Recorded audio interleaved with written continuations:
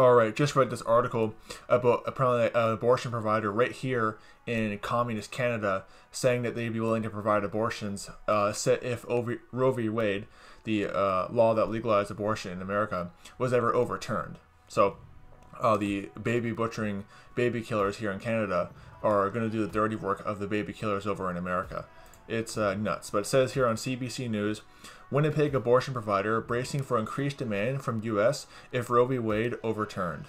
So yeah. So if you're not going to kill your baby in America, just come over here to Canada and we'll kill the baby for you. It's complete insanity. But going to read this article.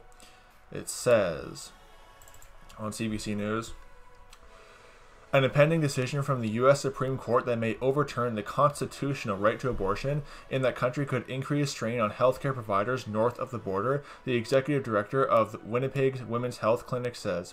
Abortion providers in Winnipeg already struggle to meet the demand from patients in this province, Kemlin Nembahad, I'm probably not saying that right, said. Quote, we always have more demand than we can meet, so having more of the demand from people outside of a jurisdiction, particularly outside of Canada, that will put pressure on the system. Yeah, I hope they get so much pressure they shut down. It's ridiculous. Oh, I mean, look at this sob story they're putting on. On Monday, Federal Families Minister Karina Gold said if Roe v. Wade is overturned, women in states where abortion becomes restricted can get the procedure in Canada. But Nimbard said only women who can afford to make the trip will be able to access abortion in Canada, which will leave many women without options. Quote, this is not the answer, just to be sending people north, unquote, she said in an interview with Maori Dowhus, host of CBC Manitoba's afternoon radio show, Up to Speed. Again, I'm probably not saying these names right. I'm just not good at pronouncing names.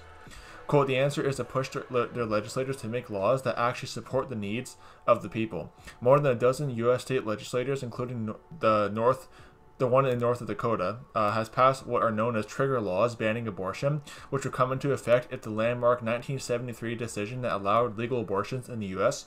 were overturned. Yeah.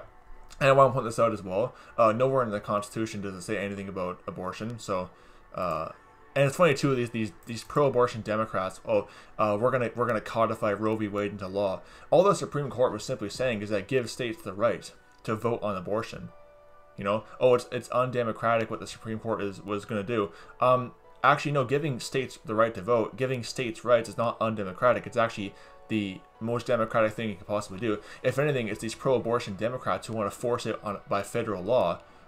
You cannot ban abortion. But that's what you call undemocratic because they're trying to destroy states' rights. You know.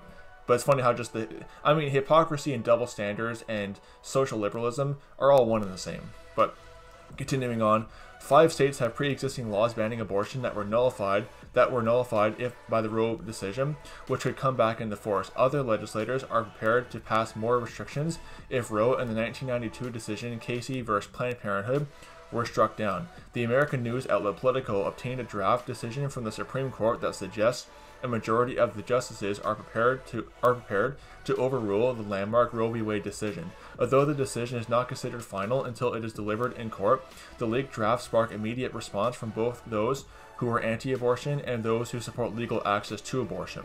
Overturning Roe would not have any immediate effect on abortion access in Canada, but Nembard said people in this country should not take it for granted. Quote, even though it's a decision that's made in the States that has an impact in terms of the discourse that happens in Canada, she said.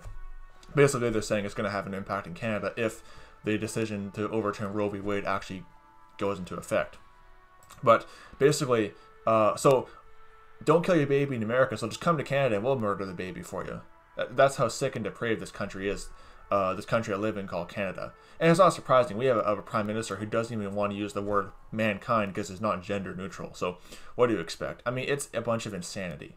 Pro-abortion, social liberal insanity. So just don't be deceived by all this garbage. It's just a bunch of lunacy. There's no other nice way to put it.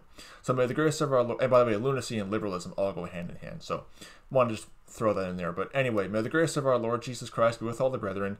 Goodbye.